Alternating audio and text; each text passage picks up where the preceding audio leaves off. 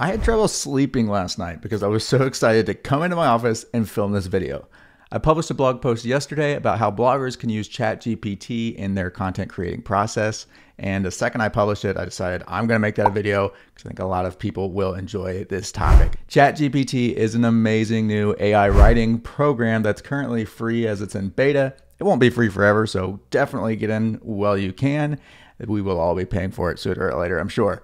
But please do me a favor and let me know in the comments if you are interested in this type of content, because I have a lot more about ChatGPT that I can share. So let me know down in the comments if you want more of this and I'll focus on that. But let's get into my computer and start with prompt number 1, which is going to help us find topic and keyword ideas for our blog posts. I do have to start with a slight buzzkill. You will need to have a ChatGPT account, and right now they seem to be at capacity. Definitely go and try to sign up, see if there's some sort of wait list, but as I'm making this in late December of 2022, they appear to be completely loaded, and even those of us that have access are seeing server outages.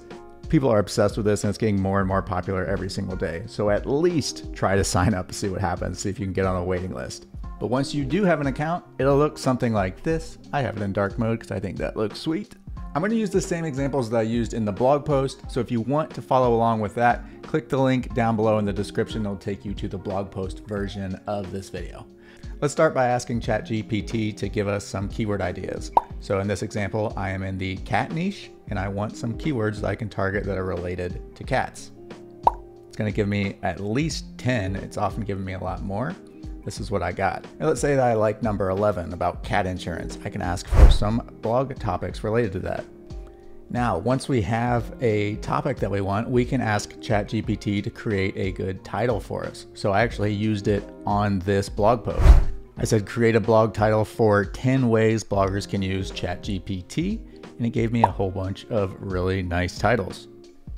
What I was really impressed by was the quality of the titles. I ran them through Headline Studio, which is a premium tool for creating great subjects and headlines for blog posts, and these all scored really, really well.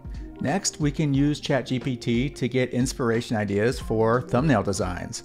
I asked it, give me a thumbnail idea for a blog titled ChatGPT Magic, 10 surprising ways bloggers can use it to their advantage.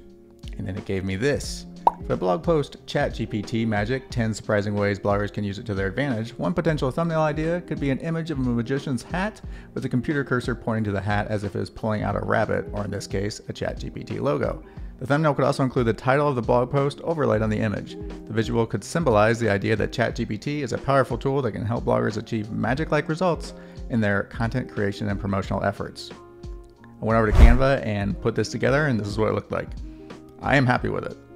Next, write intros and conclusions with ChatGPT. Before I get into this, please know that Google does not love AI-generated blog posts. Using bits and pieces is okay, but you should always rewrite things and don't make your blog post entirely AI-generated. A conclusion or an introduction is okay, but you still will want to rephrase them a little bit, and also just make sure that they're accurate. A lot of the times the stuff that comes out will not be correct. You cannot assume that just because a computer made it that it's right. Things like facts and dates and anything after 2021 are going to be problematic when using ChatGPT.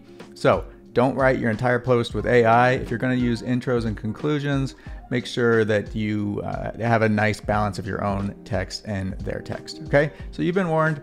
Do not get lazy. You still need to do the work to make this work. But sticking with the example of this blog post, I said, create an introduction for a blog post titled ChatGPT Magic, 10 amazing ways bloggers can use it to their advantage. And then it gave me this. Not going to read it. You will notice that I did not use that verbatim because, like I said, you need to edit it. I use this as an inspiration.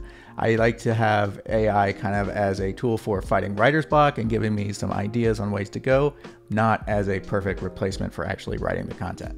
Another way to do this, instead of just saying write an introduction or a conclusion from this title, is you could actually paste the entire body of the post after you've written it and say create an introduction for this blog post. That will give it a little bit more context, and the intro or conclusion will be a little bit better. So you can always paste your entire text body inside of ChatGPT and it will give you better output. Next, we can use ChatGPT to create outlines for our blog posts. These would be good ideas for your H2s, H3s. So I asked it to Create an outline for a blog post titled ChatGPT Magic, 10 amazing ways bloggers can use it to their advantage. And this is what it gave me.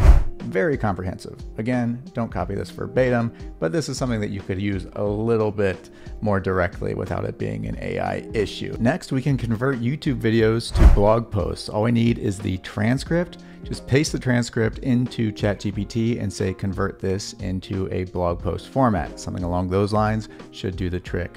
How you get the transcripts is up to you. You can use a tool like Rev. There's also a free extension that I'm using now that I will link to down in the description.